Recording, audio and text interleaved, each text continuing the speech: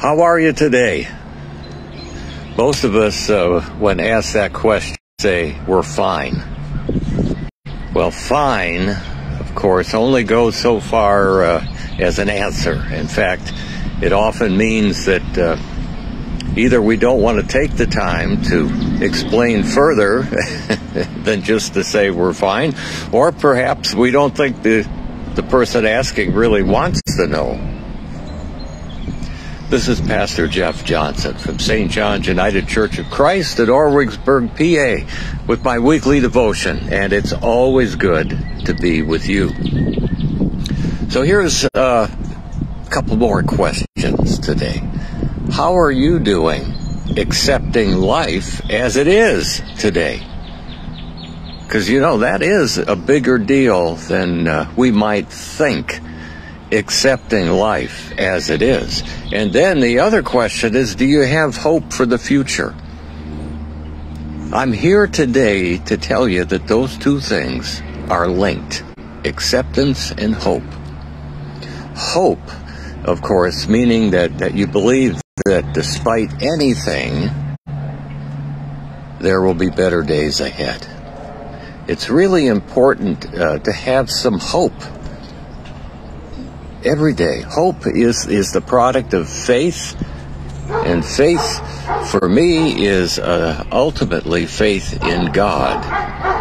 And that's what gives me hope and keeps me going.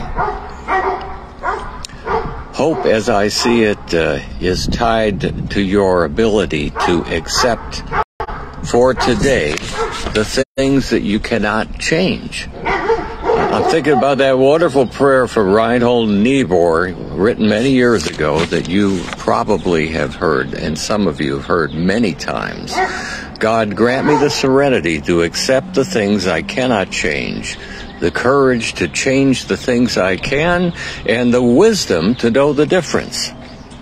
So by all means, do something today about what you can change, the change you can affect. Take care of that.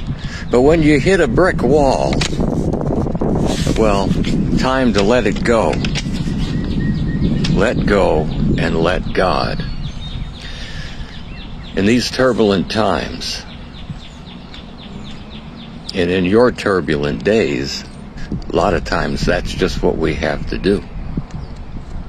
Niebuhr's prayer is not in the Bible, of course, but it does remind me of another comment about prayer from the Apostle Paul in Philippians chapter 4, verses 6 and 7. He writes this: "Do not worry about anything, but in everything, by prayer and supplication with thanksgiving, let your requests be made known to God. And the peace of God, which surpasses all understanding, will guard your hearts and minds in Christ Jesus." It's important, of course, and maybe especially important for you today, to accept the things in your life that you cannot change. But it's equally important to carry the peace of Christ with you in your heart. As Paul talks about, the peace of Christ will renew your hope for the future. Let's pray.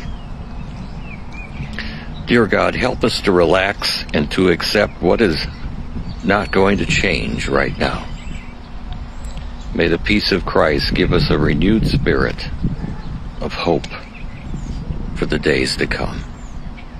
Amen. I hope you're enjoying some beautiful spring weather. Hey, maybe I'll see you here at St. John's on Easter Sunday worship next Sunday, April 9th, 10 a.m. In the meanwhile, we have a wonderful Maundy Thursday service celebrating communion and the scriptures regarding the last moments of our Lord's life before he went to the cross. All of that, including a meal. Thursday evening, Maundy Thursday we call it, starting at 6 p.m. You are invited. Also, Community Good Friday worship here, Friday at noon. All those opportunities to connect with God and the family of faith. I hope to see you along the way. Till then, this is Pastor Jeff saying, keep looking up.